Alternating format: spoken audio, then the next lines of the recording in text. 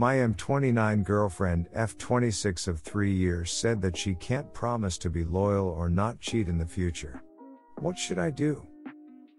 My girlfriend said to me, while we were drinking at a restaurant bar, that she loves me a lot but can't promise to me that she won't cheat or be loyal in the future. She said that I am the best boyfriend that she has ever been in a relationship with. She has been in 4 or 5 in the past but can't promise that she won't cheat after marriage or before, and that is why she does not believe in marriages in general, and it kind of hurts me cause I feel like our relationship would meet a dead end sooner or later. How do I go about this? Did she say it because she was drunk and not take her words seriously? What should I do? You need to have a second conversation. Any defensiveness is not a good sign. Take that into consideration. Brace yourself though. You walk away if monogamy is required. She flat up told you it's not in her to be monogamous. End it now on your terms rather than after she cheats. If you are fine an open relationship, then go for it. Get this stepping and save yourself. She told you to your face she will cheat on you. My high school girlfriend said something similar. I was stupid and married her. Apparently she cheated more than she was faithful. Dump her, move on. Can you deal with a disloyal and cheating person? If yes, continue your road with her, but don't be mad when she ducks someone you know. She told you it would happen, and from this day, the decision was on you to leave or not. To be honest, he is right to be mad. When you enter a relationship, you are supposed to know yourself a minimum. I have a friend, 21 years old, and when she enters a relationship she tells the guy right away that she don't want anything serious. Yes, she want a partner, but she also want to go elsewhere. That's honesty. Then it's up to the guy to decide if he wants that or not. But telling someone you don't want to be loyal after 3 years, that's completely weird and insane. That means she always been like that but never admitted it to him. That's wrong, Lamau. It sounds like she might not be ready for what you are offering, a healthy and committed relationship, and she's giving you the heads up, as if it will make her cheating on you less hurtful because she warned you in advance. It's really simple. If she is not able to commit to a monogamous relationship, and this is something you are looking for, then you need to end it. End it before she does it, and it floors your self-esteem and confidence. Save yourself for someone who wants what you want. Alcohol doesn't cause people to make up blatantly false stuff unless they're incredibly drunk and their brain is struggling to put sentences together. Alcohol lowers inhibitions and helps people to say true things they want to say but cannot normally find the courage to communicate. Liquid courage. If she strays in the future, she may explain that she directly told you this may happen, and you chose to stay together and accept this as a possibility. If you can comfortably pivot this into some sort of polyamorous relationship, then cool. If exclusivity and loyalty are crucially important to you, then break it off. Part ways amicably and explain that you can't be with someone who can't promise loyalty. Save yourself the heartbreak when you're 100% invested with 5 or 10 years in. Alcohol doesn't cause people to make up blatantly false stuff. Don't ever put alcohol to any equation. Sometimes alcohol brings out the truth. Sometimes alcohol removes some barriers that will make you say your thoughts even if you yourself don't stand by those thoughts. After all, we all have irrational or stupid thoughts that we choose to not say out loud. It can cause people to make up blatantly false stuff too. When I'm talking to people, I make up bullshit for the sake of conversation. When I'm drunk, I might make up bullshit that's really wrong too.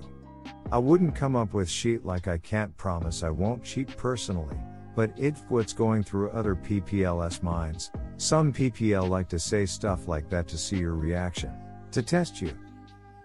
My point is just, don't try to make sense of the alcohol aspect of it, because it doesn't.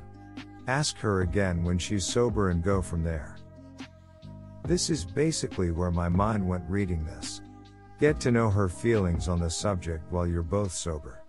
Go into the conversation open to hearing what she thinks and feels and explore that. Don't attack her for those feelings, because then you may not get the truth. Express your own afterwards, and after you're both done getting to know each other better in this regard, you'll be better equipped to make a decision. I've had conversations with people where the context they were thinking in and what I was thinking were completely separate places. I've also made wild statements, kinda like what you describe above, with the intent of it sparking a conversation and then had it just end up crummy, as appears to be the case with this situation. I don't think she said this with the intent of giving herself a pass to cheat in the future. I think she said this to get you to explore her thoughts on marriage, monogamy, and positive relationships more. She has clearly expressed a disinterest in marriage previous to this drunken night. OP, has this been a topic that you've ignored in the past and just assumed that after X number of years she would come around? Man, this sub makes me really surprised at what kind of people exist. Seriously, OP? Like seriously? If your friend was in this situation and asked you for advice, what would you have said? Your partner basically said to your face that she will cheat in the future and you can't blame her because she told you beforehand. And on top of that, you are asking strangers what she meant by that and how you should take it instead of talking to her about it. Jesus. Leave her. Don't waste your time on her. She has just told you what she is like. I went out with a girl I knew and she was flirting with others guys. I said, what the duck is going on? She said she could flirt if she wanted to. I turned around that instant and left her there. Same happened to me, the only difference is that she was manipulating me when I was telling her she was cheating on me, and she accused me for a whole year to not be trustworthy, etc. Yet it was her who was doing that. Run. Trust me, run. She will cheat. I went through the same thing just a year ago. Take care, brother. She probably already has cheated. She puts no value on monogamy or relationships. She's not said to him, my truth is I can't be monogamous, so if you want to be with me you need to be open to having an open relationship. She said she cheats. She does it secretly, behind the backs of others, but wants this drunken confession to be a get out of jail free card for when she gets caught. If she cannot commit to monogamy, then she is not committed to you. She just likes having a relationship. When someone tells you who they are, believe them. She is telling you she will cheat on you in the future. Unless that's your fetish, you obviously need to break up. Being drunk isn't an excuse for saying shedding things to your partner. Quite frankly, she's telling you she will most likely cheat on you in the future. As someone who has been cheated on before, it makes you feel super shitty. My advice to you, especially since you feel it was hitting a dead end, is to end things sooner, rather than later. Because at this point, every girl's night, text or message is going to raise your suspicions and be distrustful of any explanation she offers you. End things now on a relatively good note, before either of you truly hurts the other with words or actions. Alcohol-involved conversation aside, do you know what her needs are? Do you know yours? It may be that monogamy, or the promise thereof, goes against what she feels she needs in a relationship.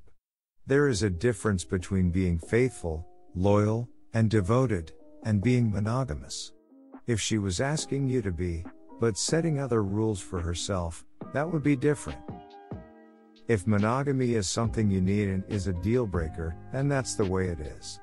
If it's not, then it's time for some heartfelt, in-depth conversations about what her and your needs are and how they are going to be met. In my humble opinion,